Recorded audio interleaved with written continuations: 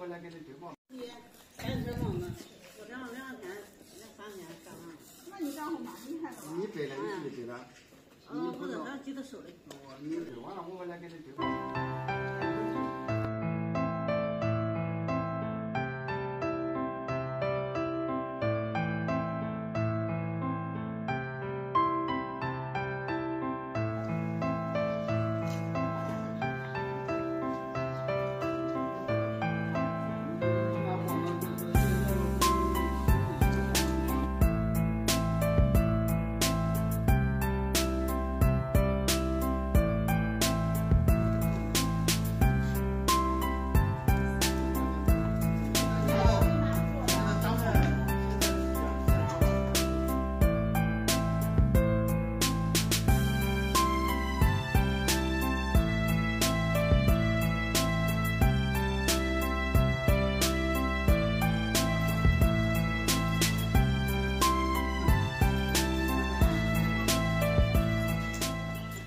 朋友们，大家好，我是远方。我现在所在的位置是山东菏泽市的单县。目前的这个具体地点呢，就是大衣哥朱之文他们的这个村庄里面。刚才在航拍的镜头里面，就是他们整个这个村庄的一个面貌。说句实在话呢，就是他们村里面的这个优点还是挺多的。第一个呢，大家也可以看一下，就是每一家每一户的这个就是小院啊，感觉到收拾的都挺利索的。还有一点呢，他们村里面你看到处都是这种监控器，所以说他们也是比较注重安全的。一眼望上去啊，你看他们的这个街道啊，也都是，怎么样，就是比较平坦，是吧？宽敞感觉到。然后呢，你看路边上大家也能看得到，随着我的手指过去啊，那路灯啊也都是装的非常的密集的，就说明晚上这个小村庄也是非常的亮堂吧，都是太阳能的。这边呢，你看还有一个体育用品有限公司，应该是制造什么的吧？就是说，它这一个村里面的这个产业带，我觉得还挺多的。比如放饭店呀、什么生态园呀、农庄采摘园，是吧？还有一些他们那广场上的一些游玩设施，有的时候节假日了，还能就是说像小集市一样的，我都觉得挺好的。然后他们还有一个文化中心。这大衣哥经常性在这边就是演出啊什么的，是不是？这个呢，我觉得比别的村要好。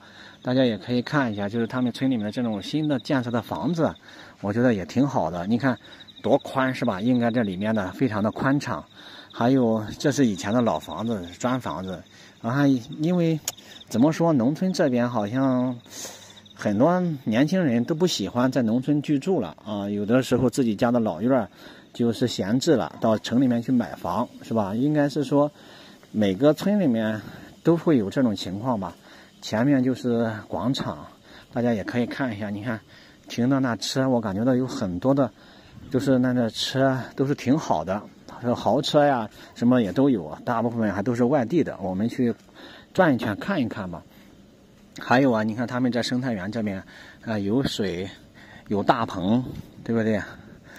那个还有喂的那个鸡，他们说，就是我前次上次嘛也在这里吃过饭，他们说，就他们饭店里面现在的这个食材呀，大部分都是自己这个养殖和种植的，这里面的鱼，还有鸡，还有鸭，还有山羊都是自己杀的，我觉得这种方式挺好的。然后有一些蔬菜呢，那么呢都是他们那个生态园里面种植的。我们去逛逛看看吧。所以说总体来讲，你看那上面写的乡村奔小康，是吧？所以这边的这个乡村发展我觉得挺好发展全域旅游，打造全景单县。这个车看上去挺好的，但是不知道叫什么车，应该没见过这个牌子，是什么理想？陕西的，看挺大气的，很多外地人这边也有陕西的，看那边车辆虽然不多，但是呢都是外地的，就是很多都是慕名而来的。看这广场上呢有一些游玩的设施。从这凉亭下面走过，这种感觉就是非常舒服的。看那还有车辆来呢，就是有来的有走的，都是来来往往的，虽然不多，但是一直在持续。我也听说大衣哥也是不在家，如果在家的话，可能人会更多。看前面这一辆车也是外地的，是奔驰，对吧？其实我对车没研究，但是我就看着这，你看都是跑长途过来的，还有奥迪。都说这个大衣哥这边呢，冷清，然后呢人气不旺，看上去呢就是说有这个朝这个旺的方向发展的一个劲头，是吧？对不对？然后呢，有些人也说，因为有两方面嘛，你知道，有一部分人说人气一直持续旺，有一部分人说这个冷清，现实情况是怎么样呢？